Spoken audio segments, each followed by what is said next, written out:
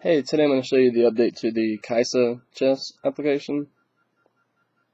And first of all, they have updated it so now it will work with firmware 1.1.3.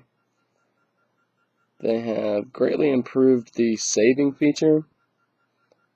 As you can see now, it will take a screenshot of the board when you save, and you can title the save.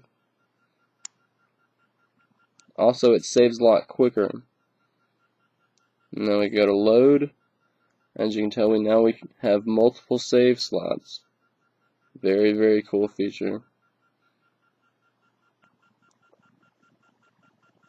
Also, they have updated the chess engine, and with that, they have improved the game difficulty.